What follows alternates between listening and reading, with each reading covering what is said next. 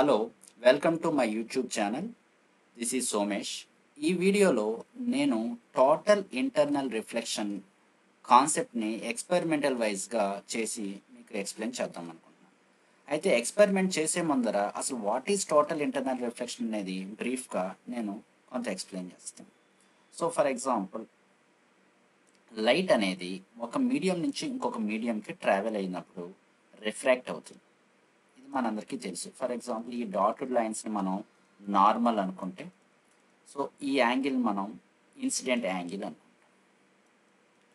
So ఈ light ray ఒక medium నుంచి ఇంకొక మీడియం ట్రావెల్ అయ్యేటప్పుడు కొంత రిఫ్రాక్ట్ అవుతుంది. This is what we call refracted angle, theta refract అవుతుంది. అయితే ఈ యాంగిల్ని, ఇన్సిడెంట్ యాంగిల్ని ప్రాపర్గా అడ్జస్ట్ చేస్తే, ఒక పర్టికులర్ యాంగిల్ దగ్గర ప్రాపర్గా అడ్జస్ట్ చేస్తే, సో ఈ రిఫ్రాక్షన్ అనేది జరగదు. లైట్ ఈ రెడ్ కలర్ ఎలా ఉందో అలా రిఫ్రాక్షన్ జరగదు. సో అంటే ఈ రేని, ఈ యాంగిల్ని మనం ఏమంటాం అంటే థీటా సి, క్రిటికల్ యాంగిల్ అంటాం. అంటే ఇక్కడ మనకి రిఫ్రాక్షన్ అనేది జరగదు. సో ఈ క్రిటికల్ యాంగిల్ కంటే ఎక్కువగా ఇన్సిడెంట్ యాంగిల్ కనుక మనం maintain చేయగలిగామంటే, so entire light, suppose ఇక్కడ ఈ బ్లూ కలర్లో చూపించింది లైట్ రే అనుకుంటే, ఈ ఇన్సిడెంట్ యాంగిల్ అనేది క్రిటికల్ యాంగిల్ కంటే ఎక్కువ ఉంటే ఎంటైర్ లైట్, టోటల్ లైట్ అనేది ఏమవుతుంది అంటే సేమ్ మీడియంలో రిఫ్లెక్ట్ అవుతుంది. This is called total internal reflection అంటాం. ఓకే, ఈ కాన్సెప్ట్ని మనం ఫైబర్ ఆప్టిక్ కమ్యూనికేషన్లో యూజ్ చేస్తాం. సో ఫైబర్ ఆప్టిక్ కమ్యూనికేషన్లో సేమ్ కాన్సెప్ట్ని యూజ్ చేసి లైట్ సిగ్నల్స్, అదర్వైజ్ ఆప్టికల్ సిగ్నల్స్ని మనం ట్రాన్స్మిట్ చేస్తాం. సో రిసీవింగ్ ఎండ్లో photo transistor are photo డయోడ్ని detector కింద యూజ్ చేసి ఈ ఆప్టికల్ సిగ్నల్ని అగైన్ ఎలక్ట్రికల్ సిగ్నల్ కింద కన్వర్ట్ చేసుకుంటాం.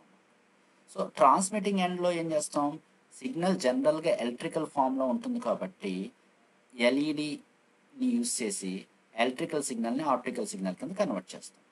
సో ఈ ట్రాన్స్మిటింగ్ ఎండ్ నుంచి రిసీవింగ్ ఎండ్ మధ్యలో ఫైబర్ ఆప్టిక్స్ని మనం ఛానల్గా యూజ్ చేస్తాం, ఫైబర్ ఆప్టిక్.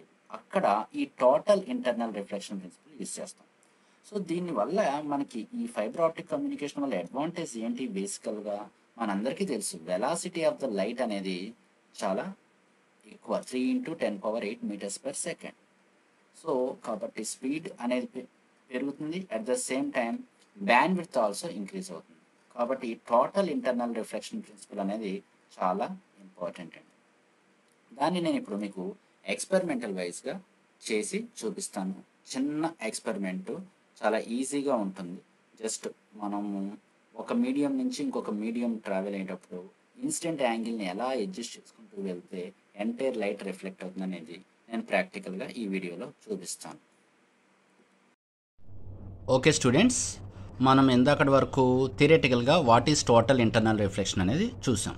ఇప్పుడు మీకు ఎక్స్పెరిమెంటల్గా ఈ టోటల్ ఇంటర్నల్ రిఫ్లెక్షన్ని నేను చూపిద్దాం అనుకుంటున్నాను.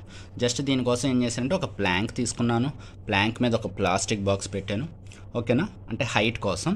ఆ ప్లాస్టిక్ బాక్స్ మీద నేను ఒక బాటిల్ ఉంచాను. ఆ బాటిల్లో లిక్విడ్ తీసుకున్నాను. ఏ లిక్విడ్? డిష్ వాష్ లిక్విడ్ తీసుకున్నాను అనమాట. దీనికి ఎక్కువ డెన్సిటీ ఉంటుంది కాబట్టి ఆటోమేటిక్గా లైట్ స్కాటర్ అవుతుంది. లైట్ స్కాటర్ అవుతే మనకి ఆ బీమ్ కూడా చాలా చక్కగా కనిపిస్తుంది. ఇప్పుడు చూడండి, నేను లేజర్ బీమ్ని వేస్తున్నాను.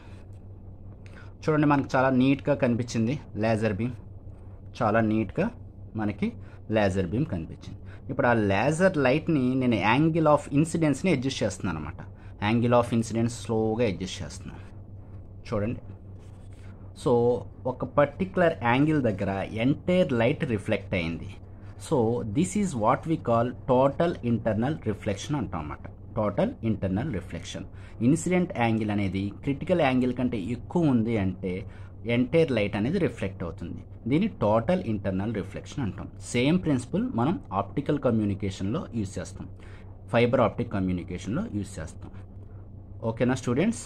సో అయితే మీకు ఇది ఇంకా క్లియర్గా, టోటల్ ఇంటర్నల్ రిఫ్లెక్షన్ క్లియర్గా అర్థం అవ్వాలి అంటే ఇదే బాటిల్ని కొంచెం అడ్డంగా పెట్టి నేను మళ్ళీ మీకు టోటల్ ఇంటర్నల్ రిఫ్లెక్షన్స్ని చూపిస్తాను.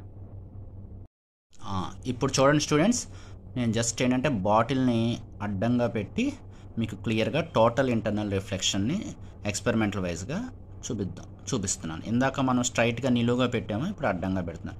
చూడండి, లేజర్ లైట్ నేను ప్లే చేశాను. సో ఆటోమేటిక్గా మనకి ఏమైంది, ఆ బీమ్ కనిపిస్తుంది. ఇప్పుడు లేజర్ లైట్ని ఆ యాంగిల్ అడ్జస్ట్ చేస్తున్నాను. చూడండి, టోటల్ ఇంటర్నల్ రిఫ్లెక్షన్ బాగా కనిపిస్తుంది మనకి. 2 times 3 times కొంచెం యాంగిల్ అడ్జస్ట్ చేశాను. అంటే ఇన్సిడెంట్ యాంగిల్ అనేది క్రిటికల్ యాంగిల్ కంటే అబవ్ ఉంటే మనకి ఏమవుతుంది, ఎంటైర్ లైట్ రిఫ్లెక్ట్ అవుతుంది. So this is what we call total internal reflection అనమాట. ఇదే ఫైబర్ ఆప్టిక్ కమ్యూనికేషన్లో యూజ్ చేస్తాం. మనకు తెలుసు velocity of the light is equal to 3 × 10⁸ metres per second.